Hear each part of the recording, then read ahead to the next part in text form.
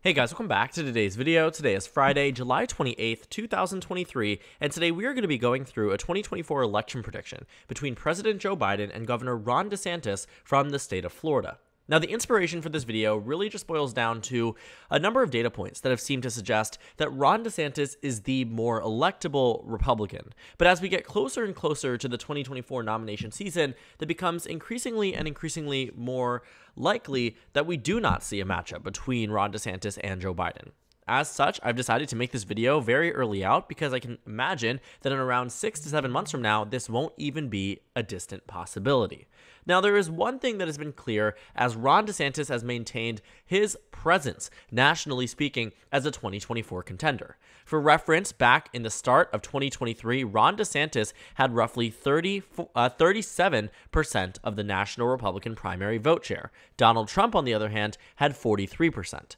Donald Trump at this point in time, again, January 1st, 2023, led Ron DeSantis by a mere 6 to 7 points nationwide. It was far from the trouncing 30-point lead that he holds today, but you can see that over time, as Ron DeSantis, in his name, became popular and well recognized, his support actually dipped. There is a clear correlation here that shows that the more that voters know about Ron DeSantis, the less they like him, whether that be general election voters or national Republican primary voters. And today, Ron DeSantis stands at the lowest point he has ever been since the start of the campaign season. In fact, at the start of the year, as I said, he was at 37%. Today, he stands at 15.5%. So, why am I telling you this? Well, it's important to note that Ron DeSantis has decreased in terms of likability and electability over time. This is not my first Ron DeSantis Joe Biden election prediction. I've done these in the past, and almost every single time we've seen a very close and competitive race, and in more often than not, Ron DeSantis has defeated Joe Biden nationally speaking. And the 2024 polls might seem to suggest that that no longer may be the case. We can see that early on, while Ron DeSantis did lose some polls to Joe Biden, that generally was from a lack of understanding of who Ron DeSantis was in the first place. When voters were faced with this decision, knowing the two candidates, more often than not, Ron DeSantis was leading. In fact, on average, Ron DeSantis had the upper hand over Joe Biden for months on end. That seems to have changed recently, where Joe Biden now leads by around 2 points nationwide. Now, this is not some type of phenomenal lead for the President of the United States. I'm not trying to argue that. But what I am trying to say here is that the tides have changed. And whether that's a combination of disgruntlement from the GOP, lack of enthusiasm around his candidacy, or in general election voters, independents specifically, shifting away from supporting Ron DeSantis, where they otherwise might have, just knowing him as Florida governor, versus now his national figure, that might have all influenced the way that the polls are trending in Joe Biden's favor against Ron DeSantis. But don't get me wrong. A 2-point race will always be competitive, and Ron DeSantis offers something that no other Republican in this primary field offers: a trouncing victory in a swing state in the last election. You can see here in 2022 that Ron DeSantis won by 19.4% in the state of Florida, a state that Donald Trump won in 2016 and 2020 by margins of 1% and 3% respectively. I don't know why I said it like that. But Ron DeSantis turning a Trump plus 3 state 2 years later into a Republican plus 19 state that had tremendous down ballot effects that turned the Senate race into Marco Rubio plus 16.4, turned the House races in Florida to a phenomenal margin for Republicans, 20-8. When you look at the overall popular vote here, actually it's not going to show you, but you will see in the state that Republicans demolished Democrats in some of the swing districts, plus 15, right? Other districts, plus 27. The Republican Party did very well in the state of Florida. And Ron DeSantis, to many people, is the reason for that doing. To me, to pundits, to whoever it might be. But there is still pushback against Ron DeSantis because he is challenging the incumbent president who is largely responsible for his election in the first place in 2018. But as times change, so do voters, so do people, and people aren't always bound to vote for the candidate that might be the reason for their success in the first place. For instance, in South Carolina, Nikki Haley was governor when she appointed Tim Scott to become senator. Now they're running against each other for the same 2024 nomination and are roughly neck and neck for 4th or 5th place. Not exactly the best place you would want to be, but just goes to show that people don't always back the candidates or the supporters that got them there in the first place. Now on your screen, I am just characterizing all of the states that we know how they're going to go in this potential Biden-DeSantis matchup. It's a matchup that I think many Republicans are hoping that they see because they believe that Ron DeSantis is more electable, but recent polling seems to suggest that Donald Trump is perceived as the most electable Republican in 2024. It isn't just that they are supporting him for the nomination. Roughly 60% of Republicans believe that Donald Trump has the best chance at beating Joe Biden in the 2024 election.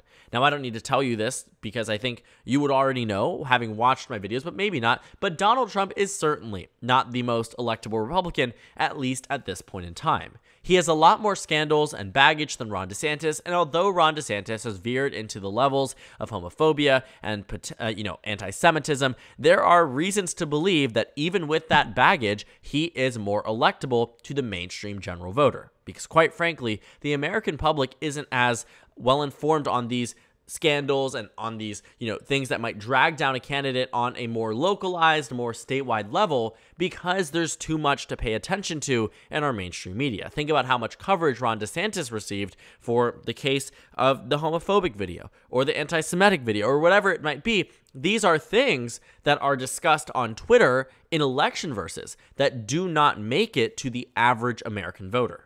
But the indictment, Hunter Biden's laptop, those are things that do. Now, I'm not here to criticize or applaud the mainstream media for the way they cover things, but it is very clear that based on the way that they do so, it does reach audiences very, very differently. And I think that's something to keep in mind as well. Now, I will say, though, there is a very big, reason to push back against Ron DeSantis from the average American voter that aligns with the Democratic Party on abortion, aligns with the American public, aligns with the Democratic Party on LGBT rights. A lot of these things I think will matter should the Democrats play that card, not card in a negative connotation, but, use that to their advantage, which I absolutely think that they will. But generally speaking, I do believe that Ron DeSantis has a better chance of the presidency than Donald Trump at the current state. But I'm going to let you in on a little secret here. I do not believe either of them have the best chance at winning the nomination. I talked about this in a previous video. Tim Scott, Nikki Haley are amongst the some that I think, should they make it through the nomination process, less than 1% chance, 2% chance, max. Should they make it, they win the general.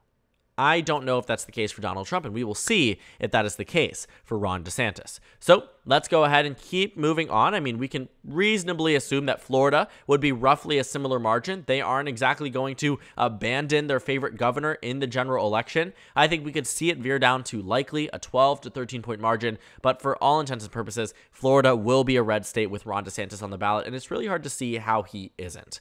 Now, one thing that I think we do need to recognize is that because Ron DeSantis isn't perceived, even though he, very well aligns with Donald Trump on many of the issues and many of the stances, and sometimes is even to the right of him, perception is everything in American politics. I talk about this every time. I always say it. Perception is everything. It doesn't matter how right-wing or left-wing you are. It's about how the voter perceives you. And to many, Ron DeSantis is perceived as this moderate. He's perceived, at least in a way, that is not as extreme, not as out there as Donald Trump.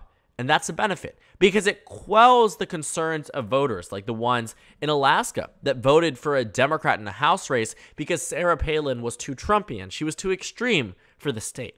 It quells voters in states like Texas that might otherwise be obliged to vote for a Democrat or maybe vote for a third-party candidate because they believe that Donald Trump specifically is too extreme for the state. Given Hillary Clinton's 2016 performance, there's no reason to assume that all of a sudden Texans just liked her, but rather disliked Donald Trump. You can see in 2012, Mitt Romney won it by 16 points. Fast forward to 2016, Donald Trump wins it by just 9. Fast forward to 2020, though Joe Biden did have one of the best performances in Texas in years, Texas still went to Donald Trump by 6 points, but it was narrower, significantly narrower than where it was at the start of the century when it went to George W. Bush by 21 points. My main takeaway from here is that Texas is a ruby red state in history, but is no longer. It is a state that has become increasingly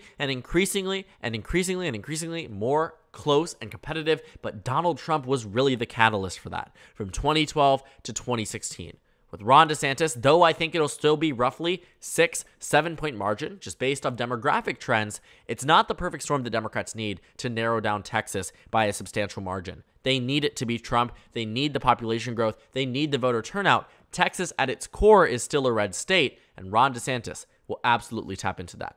Now, that isn't to say that Democrats don't have their own fair share of states. I think based off the last election, some of them we can assume are a little bit too far gone for a Ron DeSantis victory, especially as Ron DeSantis veers closer and closer to being the next Donald Trump, which isn't a good thing for these states. For instance, Virginia, Colorado, New Mexico are all states that I can imagine would easily go to the Democratic Party compared to how they had to fight for it in 2008, 2012, even 2016. These are states where Joe Biden all won by double digits in the last election, and Ron DeSantis, again, will be perceived in many people's eyes as the next Donald Trump. But I do think there will be some narrowing down. Colorado could have been a safe state against Donald Trump. I think we're hovering around the same margin. Hovering isn't the best news for Democrats, but a victory is a victory. It's a winner-take-all system.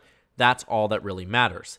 Now, for the remaining 134 toss-up electoral votes, I think that you can reasonably assume some of them in the same way that we did Virginia, Colorado, New Mexico, Texas, and Alaska. What I mean by that is I think Iowa and Ohio are going to be Republican states. I think Maine's 2nd District will maintain that Republican identity, and the GOP will win it by a likely margin. Ron DeSantis will win it by a likely margin. You're talking anywhere between 5 and 15%. That brings him all the way up to 219. But the pathway to 270 becomes increasingly less likely as you look around the other states. For instance, you have a state like Minnesota, where I do believe the Democrats are on track for victory. You do have another state like New Hampshire, where Ron DeSantis was supposed to be this token child for the mainstream GOP, and that simply just didn't happen. He was supposed to defeat Donald Trump in this primary. Didn't happen. In fact, he's losing support statewide. You can see in Maine, where this was supposed to be some strong area that Ron DeSantis was going to uniquely appeal to this, part of the country, as was many other parts. But regardless, you can see here, Ron DeSantis losing in Maine, losing in New Hampshire, swing states from 2016, arguably so. Clinton only won Maine by, I believe, 3 points, won New Hampshire by less than half a percentage point. My main takeaway is that Ron DeSantis came into this race a lot more electable than he is now, which is why that pathway to 270 becomes less and less likely. But that isn't to say that Ron DeSantis on his own wouldn't be able to win some states that Joe Biden wasn't able to have a landslide victory in the last election. For instance, states such as Georgia, I could imagine seeing Ron DeSantis as the slightly more sensible Republican could see a shift back in the suburbs that might have been afraid to vote for Donald Trump but could hold their nose and vote for Ron DeSantis. The same way that in 2022, Raphael Warnock won in, the top Senate race, right? He went to a runoff, but he was able to do very well on the national figure, on the initial figure, getting 49.4% of the vote. The reason why that's so impressive is because on the House generic vote, Republicans won. In the governorship, Brian Kemp won, get this, by 8 points statewide. You have a Republican governor on the ballot winning by 8 points on the same one that a Democrat's leading by 1. Why? Candidate quality, candidate association. Donald Trump is the catalyst here. Georgia reverts back when it's not Donald Trump. The demographic swings have made it enough so that Georgia will be this, red state. But I do believe that where we are currently, it's going to be narrowly red. Where DeSantis wins it, but not by much. And I can guarantee you the next election, even with DeSantis, I could very well imagine it flipping. So Georgia bumps up Republicans to 235. Some good news for Democrats, though. I'm still confident they win Michigan. I believe that is a state that you're not going to see DeSantis really appeal to the white working class in the way that Donald Trump did. And I think that sort of gave away where we were going to go from this. I do think that Joe Biden wins Wisconsin. I think he wins Pennsylvania, again, by very similar margins to 2020. It's interesting to see how American politics, for one, has gotten so boring to a point where, Democrats and Republicans are doing roughly the same as they did 4 years ago, but that's the state of the nature with polarization and not so much shifting demographics outside of the Sun Belt. So that's where we're at. But Joe Biden wins Wisconsin, Michigan, Pennsylvania, and with it, Nebraska's 2nd congressional district, which I think would also go by a likely margin. The trends there are just completely insane for the Republican Party. So 270, Joe Biden defeats Ron DeSantis. I know it might be an unpopular take, but I think currently speaking, DeSantis doesn't excite the GOP crowd. He doesn't appeal to the base the same way. He doesn't appeal to the swing voters outside of the Sun Belt, which is why I think he wins Georgia, why I think he wins North Carolina, right? I think that he does well in those states. But for the remaining ones, we're not seeing it come through. I think Joe Biden wins Arizona. I think he wins Nevada, putting him at 287. Arizona, you can see, even with a Democrat that may not be perceived as super strong, super electable, Katie Hobbs, for instance, she still wins against Kari Lake because the candidate was perceived to be too closely associated with Donald Trump. It might be unpopular to have Arizona blue and Georgia red. It happened in 1996. We're not in a similar climate. But what I will say here is that Arizona in 2022 outright on election night voted for Mark Kelly by 5. Had, again, a lackluster Democrat that, Katie Hobbs is doing very well now with approval, but at the time was not perceived to be this electoral juggernaut, and yet she won. Why? Because voters punished the Trump wing very heavily. House races, super competitive. Governor race, super competitive, but Democrats won. In the Senate race, not so competitive. Democrats pulled ahead. Georgia, on the other hand, even with the runoff, even in the initial 1-point lead for Warnock turned into a 3-point victory. Not as impressive as Arizona. And that 1% to 2% does make all the difference in states that were decided by just 10,000 votes in the last election. Nevada, historically blue. I think it'll maintain its blue identity. Ron DeSantis doesn't really appeal, I think, to Latino voters the way we think he does. Florida is an enigma. Beyond that, really not much else. But he does improve. He wins North Carolina. He wins Georgia, flips it back to blue, from blue to red. But ultimately, still comes up short at losing to Joe Biden, 287 to 251. So thank you guys so much for watching this video. Make sure to comment down suggestions below. Subscribe on the left if you haven't already, and check out the Instagram and Twitter. At the bottom left of the screen, there's also a Discord server for you to go ahead and join. On the screen, there's a video you can watch, and then a playlist for my 2024 election analysis videos. Again, thank you guys so much for watching, and I will see you all tomorrow.